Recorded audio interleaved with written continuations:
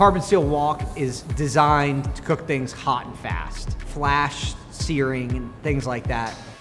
Carbon steel, it's got a lower carbon content than cast iron, which makes it less brittle. So you could use a thinner piece of it and achieve the same results. So you kind of get like all the same great cooking benefits that you get from cast iron, and it's a little less weight. When Smithey approached us and asked if we could make them a wok, that brought us to studying wok makers primarily in China. We don't have lots of craftsmen available that can sit around, doing this for hours and hours and hours. So we landed on a machine that is primarily used in the making of one-off kind of sculptural sheet metal pieces. This reciprocating hammer is used in aerospace and it's used in the automotive industry, and just super, super precision sheet metal work. The head is going up and down the same amount, and then we can open and close that gap with the foot control. So as it's pulsing, you're able to get some really precise control to manage and measure what you're doing as you do it. Specifically with the wok, the cold process that we do is bending that metal. So as I'm starting with just that flat disc, because I really want to move in a symmetrical pattern. From there, I'm making quick judgments with every single strike of the hammer to manipulate it and move it where I want it to be.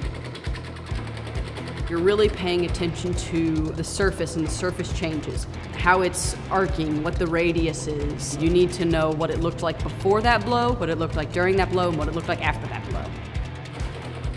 And it slowly begins to create this hemisphere. Now we're going at 600 beats a minute. That hammering motion, it's making the material stronger because it's planishing the surface of the steel.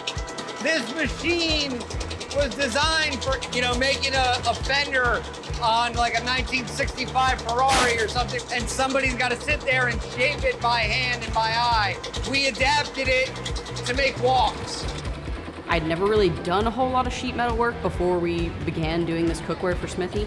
I came out with a lot of things that, looked like wavy potato chips. So as I began to experiment with the hammer and play with it until finally I got a little system down that was like, this is it, this is the piece. Carbon steel is just another way of describing steel.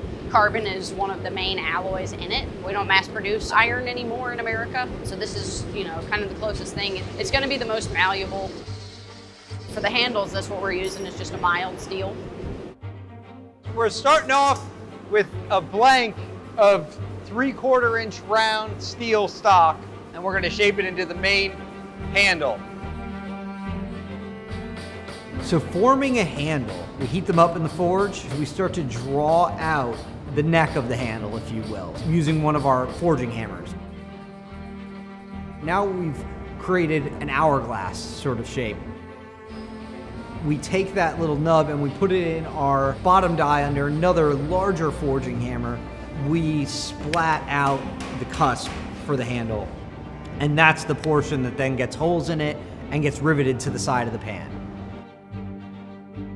Then we stretch out the handle portion and we actually shape the part that your hand is gonna hold. This is all done using a technique called open die forging, which is forging using a power hammer. And it's all about how you hold the material in between those dies to get whatever result you wanna get. We get it to the shape we want, and we wanna leave some hammer marks in there. We don't wanna make it too smooth because it gives it a sense of comfort. It gives the evidence of the handwork that went into it.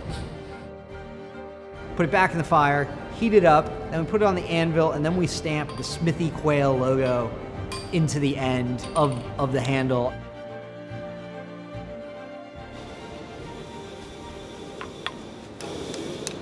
So now we're just shaping the handle. And this is just like old-fashioned way. I started dabbling around in metalwork when I was in high school. I went to college, I got a job in corporate America, did that for a couple of years, absolutely hated it. Then the economy crashed. I went to a school for blacksmithing in Hereford, England. Then I traveled around Europe a little bit, parts of the Middle East, just working for people, learning the craft of blacksmithing. And then when I felt I knew enough, I opened up shop. 8 years now, and we're making all sorts of different things.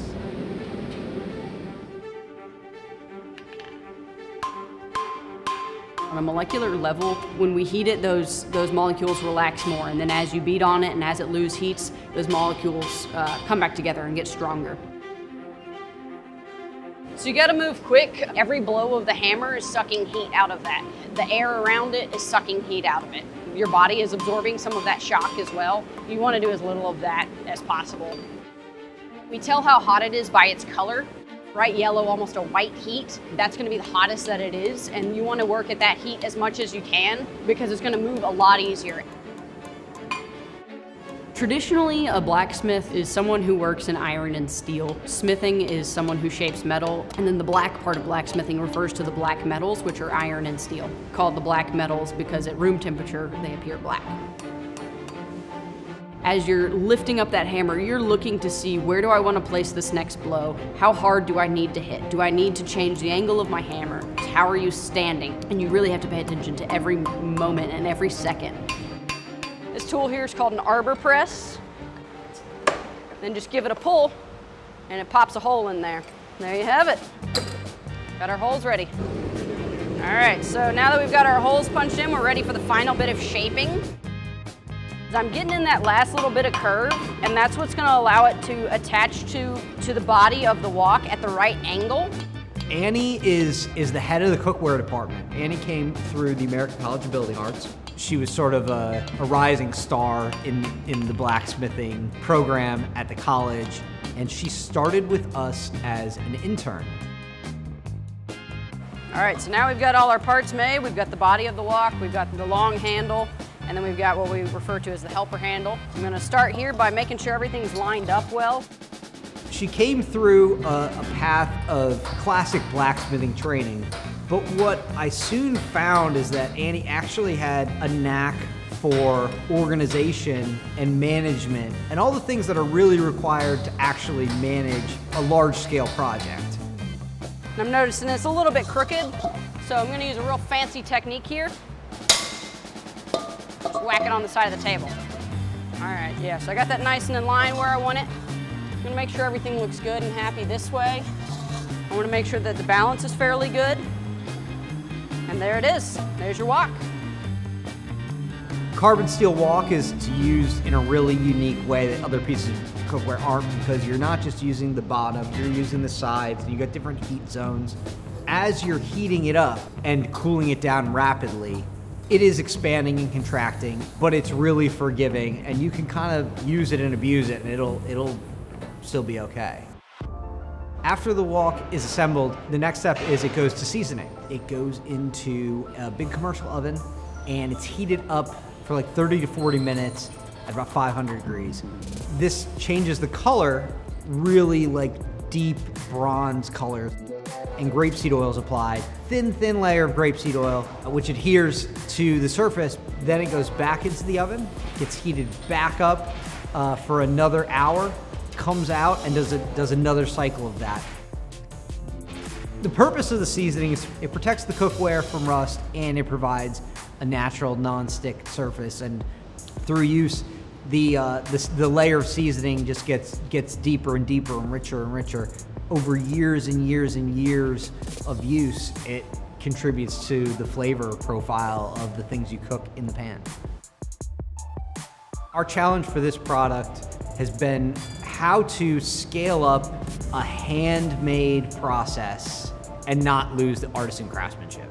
So the fact that we've been able to scale it up, and I can still take a lot of pride in the fact that each piece is handcrafted. I do love the act of blacksmithing. I love the act of forging. There's something about working with an element of danger, kind of forces you to be present with what it is you're doing. That for me is really sort of meditative.